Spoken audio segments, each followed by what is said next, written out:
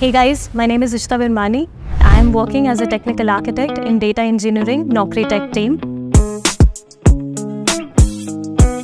One of the critical challenges that we faced here was we process hundreds of TBs of data. There are a lot of hits that are coming to us. So all of this data is getting transferred onto Kafka, and from Kafka, we're supposed to consume this data onto AWS S3, which is one of our persistent storage. So the earlier approach that we had, wherein we used to sequentially consume the data from multiple Kafka topics, and once entire data is being consumed from all of these topics, the pipeline used to finish. So now think of this as thousands of topics that you are consuming in sequence. Obviously, even if you group them, it will still take hours. And that's what used to happen here also.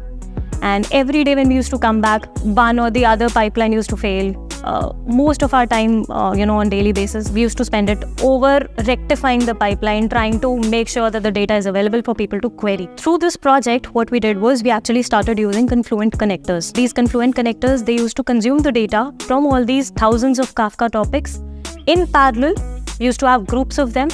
So while you are working here at the backend, they're already being handled. The data is being consumed without any intervention from any person. And at the end of the day, the only thing that we had to do was move this data from AWS S3, which has been already consumed by these confluent connectors, onto our persistent storage from where people can query it. Finally, people, once they used to come to office, the data was ready. They were able to query it instantly. As a result, real-time use cases, real-time monitoring, everything was enabled because of this persistence pipeline, which we call it as an optimized persistence pipeline here in InfoEdge.